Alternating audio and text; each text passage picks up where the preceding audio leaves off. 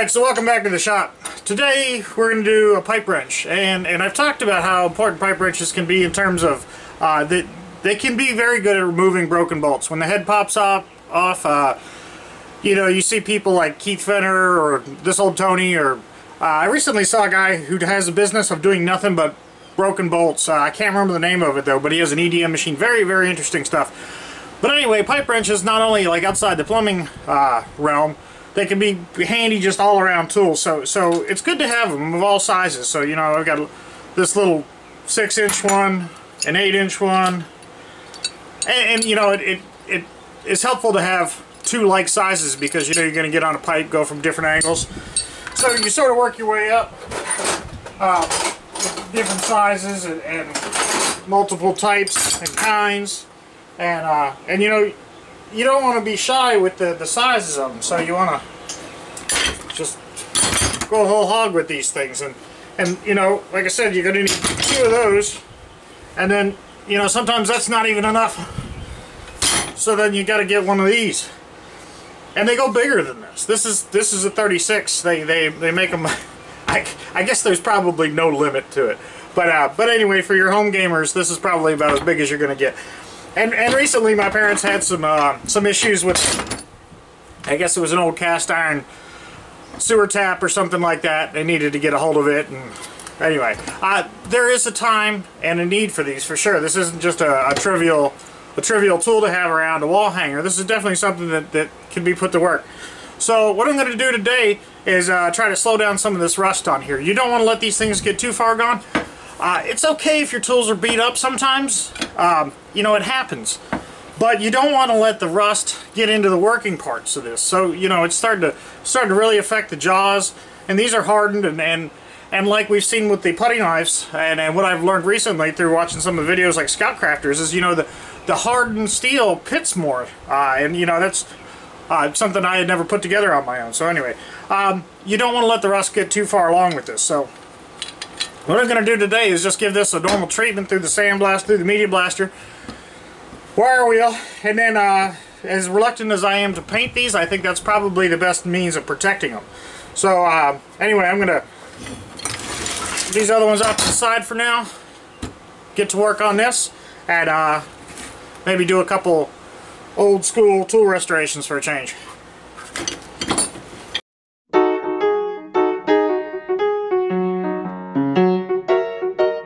Alright, so there we are. It's all disassembled. I'm going to bring this over to the sandblaster and start cleaning it up.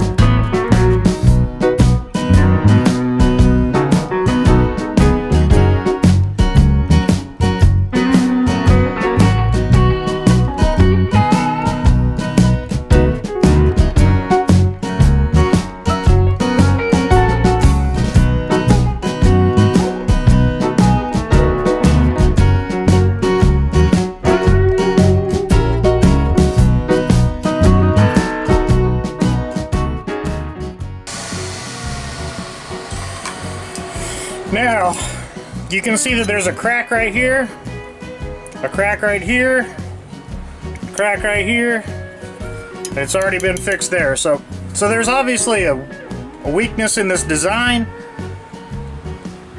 and or the guy that had this before was an orangutan.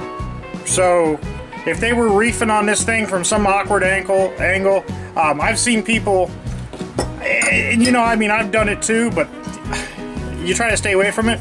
But let's say you're in a pinch and you've got to get a bolt off and it's, you know, at an angle, and you put the wrench on it like this, and then you start tweaking it, you put another wrench on it. I mean, only in the most dire situation would you want to do that, because it works against all the strengths of this wrench. And I think that may have been the case here, because these brakes are sort of longitudinal, and you can see that they're sort of bent outwards a little bit. So it wasn't, they should have, the forces are designed to go back and forth However, these are these torsional loads that this is not designed to do. So I'm reluctant to use the word weakness in design because I think an orangutan had this. So anyway, I'm going to clean this up a little bit more. And I mean, speaking of not good ideas, I think I might take my little MIG welder and just try to touch these corners, because if this is cast steel, then I think you can weld it. If it's cast iron, then, you know, it's a really bad idea. But my Columbia Cleveland vise was cast steel, and it welded really nicely with my little MIG. So I'm going to take a quick stab at that, see if it works out, maybe get on the inside somewhere so I don't put too many blemishes on the outside. But anyway, at least try to put the brakes on these cracks here. So.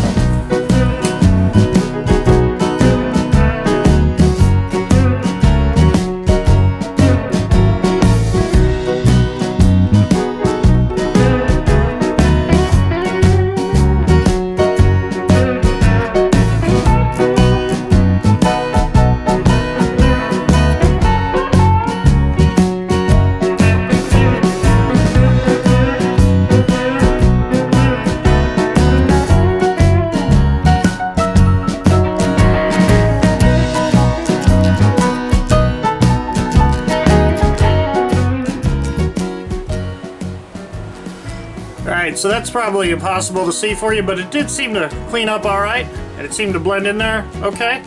And you can see the heat penetrated through the back, so I'm gonna give it a shot right here. Let's see what happens.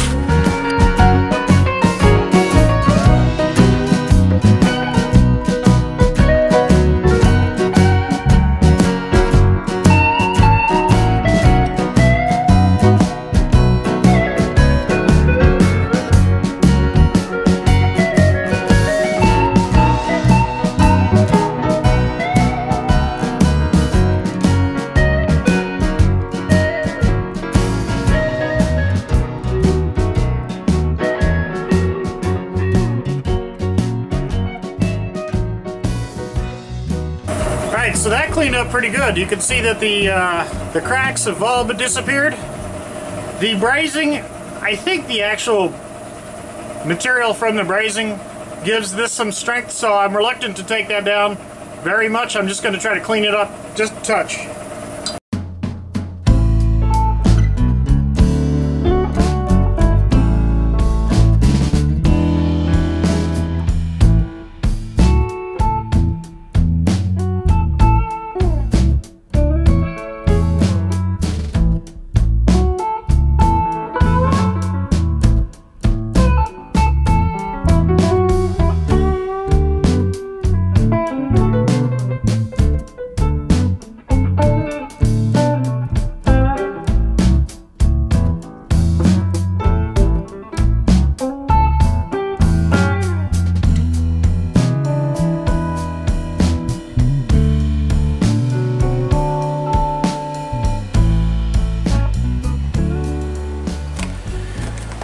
Alright, I think what I'm going to do is, this has sort of a transition in the handle, and I'm afraid that if I paint this, it'll cover up the name that you can't probably see right now. So I think my plan is I'm going to prep this whole thing with the Krud Kutter. This is a rust converter, like, I guess it'd be akin to navel jelly, or maybe even Evapor Rust to some degree. So anyway, it's sort of a prep before you paint. I've been using this for a couple months now. It's pretty good. I'm not a shill for any of these places. So anyway, I use it. I buy it. They don't give me shit. So anyway, I'm sure there's other stuff out there. Watch Project Farm. Project Farm does a lot of experiments with different products and whatnot, and I think if you want an unbiased review, he's ingenious in terms of the way he tests things. But yeah, check his stuff out. That's great. I love that channel. But anyway, I think he goes into some rust stuff at some point in time. But anyway, this is what I'm using. This is what I got. So I'm going to clean this thing up a little bit more here, and then prep it for paint. And then I think I'm going to probably paint this, leave this because it's just going to get beat up, and then from here down. But you know, things are subject to change. So I'm just going to keep cleaning up and see what happens.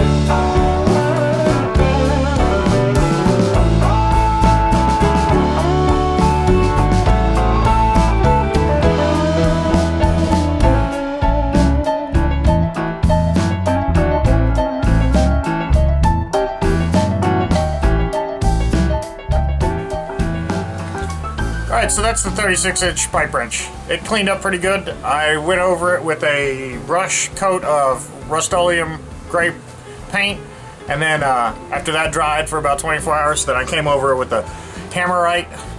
This is sort of a weird bluish green.